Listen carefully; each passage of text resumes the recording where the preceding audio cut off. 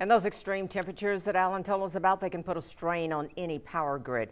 The companies are hard at work trying to keep up with that demand, especially with the temperature staying in the 90s across Northwest Florida. Well, Florida Power and Light says they planned ahead for temperatures like these. WEAR's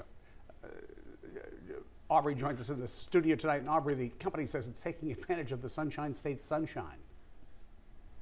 Solar energy centers like the Blackwater River solar site is what Florida Power and Light says is a part of the solution to an increase in demand for power.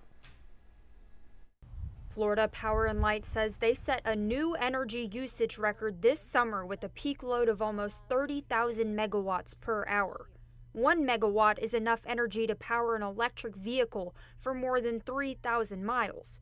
Nearly 6 million customers are using air conditioning to stay comfortable in this heat. We've been very blessed, and at FPL we have again done some planning for this, and so even though we see higher demands on our system has been able to maintain its stability and deliver power as needed for our customers.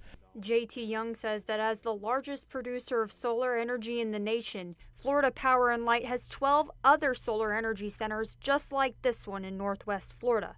Each center produces enough energy to power 15,000 homes, allowing them to meet the demand for power. That's one of the reasons you're seeing such a great expansion of solar, because we know that it is the lowest cost, number one, form of generating energy, electricity now.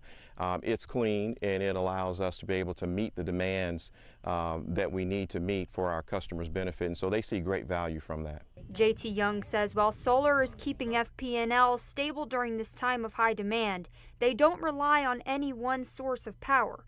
Within their system, they produce gas and nuclear energy along with solar energy.